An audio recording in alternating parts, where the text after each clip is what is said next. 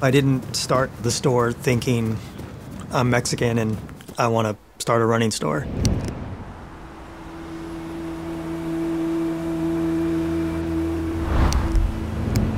If I never mentioned my identity or race, it would still be a badass store.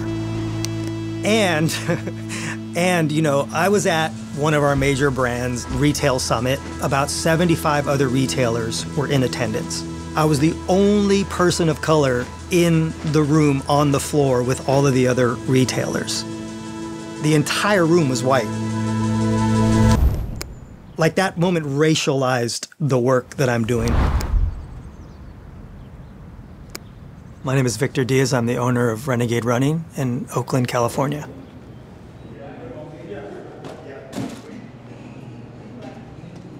Oakland is it's a beautiful community for sure. And there's a really nice blend of perspectives and experiences in Oakland. After opening the shop and realizing that my lived experiences allowed me to be more relatable to the community that we're serving, I feel blessed to have the background that I have. Yeah, man, I was born into an activist neighborhood, you know? Out loud, you mean read it? Oh, okay. So, I gotta maybe say on this side because I can't, the sun's in my, yeah. In order to move onward into the future, you must know about your past. In order to desire anything, you must ask yourself, what do I want to do for my familia? So I think seeing where my dad is now helps me become a better man, knowing he got kicked out of high school, English wasn't his first language, not having a father figure.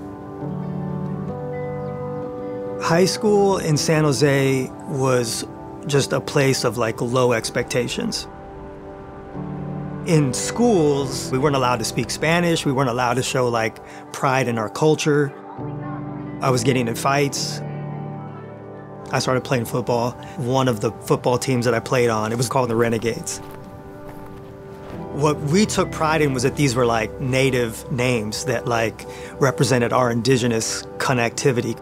With 300 yards to go, still the catches and passes parading. Around this exact same time, marathoners from Mexico were emerging on the running scene in the US, and they were like brown and beautiful and strong. So I just thought, fuck it, like that'll be me, like that's what I'll do, you know?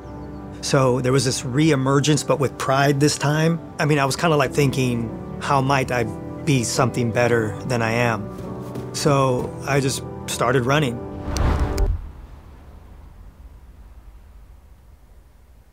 Once I went back to school in my early 20s, I started to learn more about the conditions that created not only circumstances for me, but for a lot of brown kids, black kids.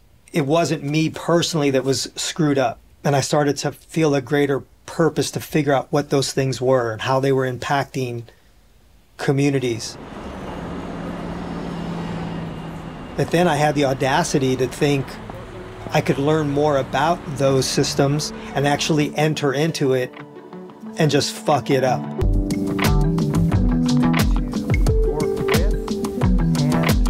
Feel better in your toes so far? There was an immediate ground swell of people that said, like, we have to get the doors open. We're gonna head out to Webster and we'll do our thing and warm up and drills and we'll head out, okay? First time people, yay, welcome. Tell us your name and your zodiac sign. Our Sunday community runs are open to everyone. They're designed for everyone. We want to be really intentional that everyone that shows up is seen. You'll feel the love the moment you step in, the warmth, the greeting, the hi, the hugs. They've created such a beautiful community to support people of color like myself. He's really good at creating a comfortable, safe space for people. What I saw in Victor was just his ability to really bring community together, bring people of color into the space. He was a role model for me. As a black person, as a person of color, I don't see a lot of that in the running community, but I see a lot of that here, and I want to contribute to that.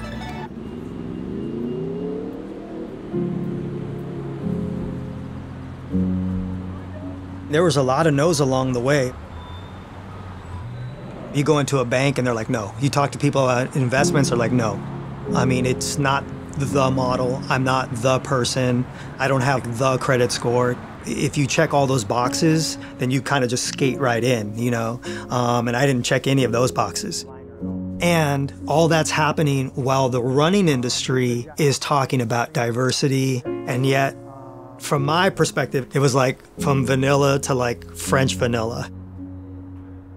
So this idea around self-sufficiency is what spoke to me loudest, of building something for my community that we built the way we would want to build it. It feels good to know that we're making a difference. People love and care for us in the same way that we love and care for the community. It lets you know that we're doing a lot more than selling shoes. That's a beautiful experience. I'm very proud of my dad. I tell my friends, like, he'll be in the running store, he just got a call from this CEO, he just got these shoes shipped to him, and they're like, oh my God, your dad's so cool, I wish that could be me. It was new ink. New ink, yeah. Today, I turned 18 and got a gift for myself. My dream is to race in Europe, and he supports me 110%, because I can see he never had a mentor, he never had a coach helping him along the way. There's this perception that kids need their parents less as they get older. And I have the reverse thinking. I think that parents play a much more important role as kids transition out of teenage life and into early adulthood. I think that's kind of my North Star. You know, that's the thing that shapes my character. Yeah, making sure that the two young people in my life, you know, that they continue to want me in their lives, I guess. Yeah. So it's like I gotta earn that space now. Like that's what it feels like. And in many ways, that's what it feels like in the store, you know? Just because you came in for shoes doesn't mean that like you have to or should listen to anything that I say, right? Okay,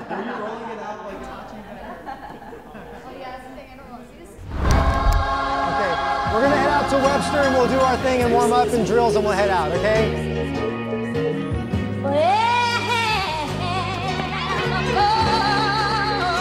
Growing up in the communities I grew up in, it was a beautiful community. But when you leave that neighborhood, you realize, oh, that's the community that's on TV. That's the community people say don't go to. Running was kind of the conduit. It helped me get to that next place. But there was a bigger purpose beyond running that I discovered after that.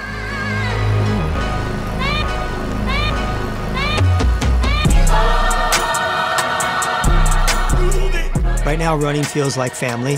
You can show up, be out of shape, family will joke with you and laugh with you, but then they'll run next to you, you know, or they'll be there when you're done, or you'll wait for them if they're behind you. I'm motivated on the hope and possibility of making something to reach more people, to serve more people.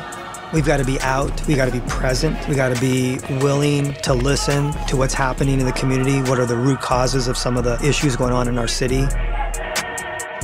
What he's been able to do at Renegade has never happened before, has never happened since, probably will never fucking happen again.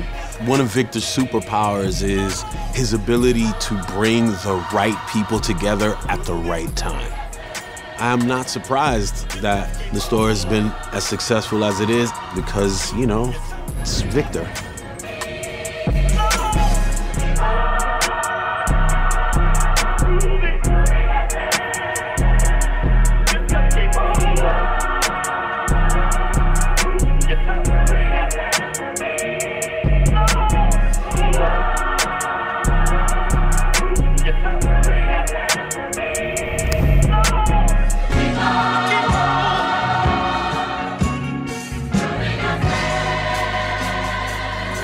Away.